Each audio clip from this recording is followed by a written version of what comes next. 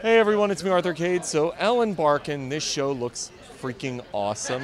You play a matriarch named Smurf. That's already a winner for me right there. Tell me all about Smurf. Well, I think of her as a woman who's bringing her children and grandson into the family business, and that's it. When you look at getting involved in television, we're in this golden age of TV right now. What draws you to this show and to a role like this? Well, the golden age of TV would be number one. I think that without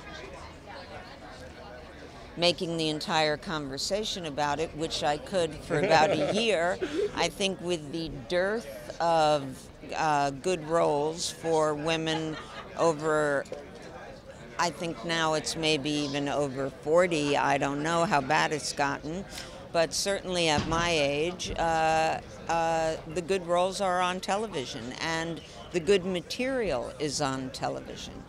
The good people to work with are on television. There are exceptions, of course. I'm not getting offered them, so most women my age are not. So thank you so much. Thank you. And you're getting complimented. So she's on the red carpet and getting compliments. If I want to do work and be challenged, then this is where I'm going to go. I'm going to go where the work is. What more needs to be done for stronger female roles both in film and television? Because I know you've been a huge advocate for that. Well, I think it's been said, and it's just not been done. We all know what needs to be done. It needs to start at the beginning.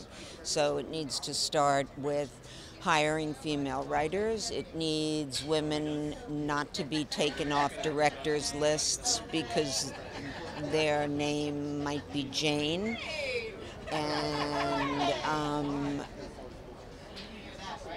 that's where it needs to start. So they're going to tell their stories, which have a higher probability of having at least one good woman's role in it. And that's where it needs to start. And the rest of us, what we can do is just put our foot down and say, we're not playing your shit roles anymore. And when you're young, you could say, I'm worth more than the girlfriend. And as you get older, you can say, I'm happy to be a mother or a grandmother because that's the age I'm at, but that is not the beginning and the end of my character.